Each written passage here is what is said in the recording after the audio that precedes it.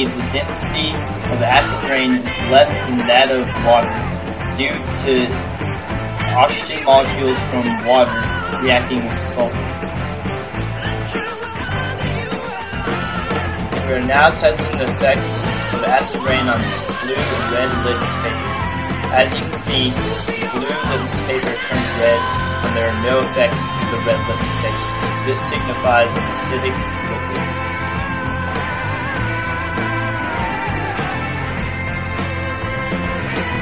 We are now testing the effects of normal water on red and blue litmus paper to see the difference. As you can see, there's no effect to either of the papers. We're now taking the temperature of the acid rain.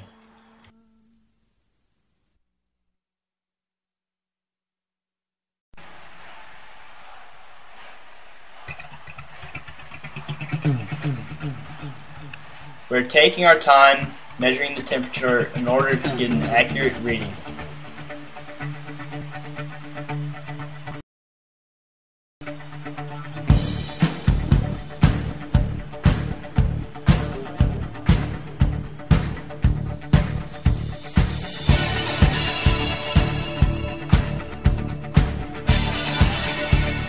The temperature of the acid rain is roughly 23 degrees Celsius.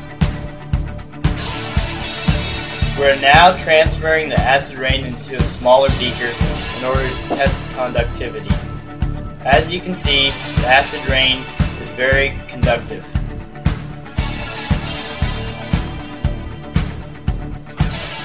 As you can see, the light is very bright, signifying a very conductive liquid.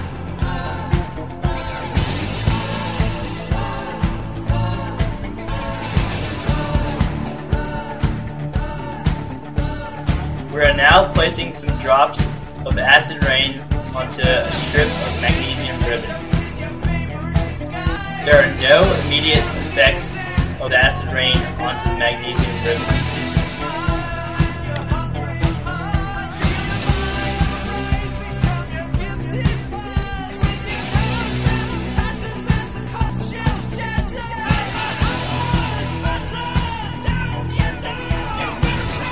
We are also placing drops of acid rain onto a strip of plastic to see if it reacts with the plastic.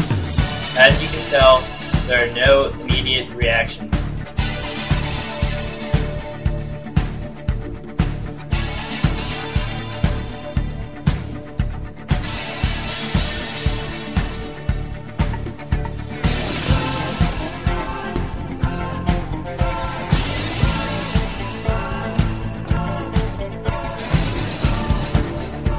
Transferring the magnesium ribbon and acid rain into a smaller beaker in order to leave them overnight.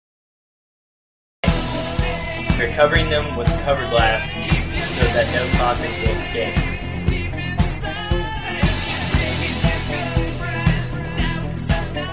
Acid rain is a weak acid. We're going to leave these overnight because the effects of acid rain work very slowly.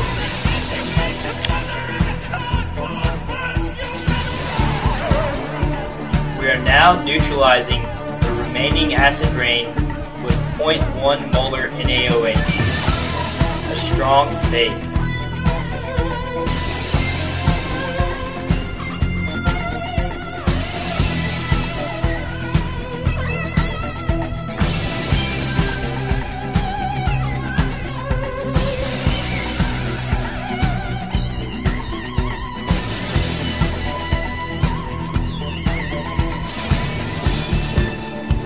We are now pouring the neutralized acid rain down the drain with copious amounts of water. We're leaving the beakers overnight in the fume mode. After 1 day, there are no visual effects.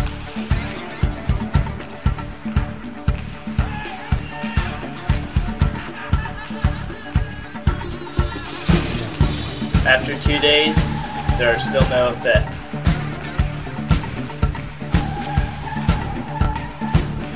Although no effects were seen during our experiment, there have been many effects of acid rain on the environment, as you can tell from the following pictures.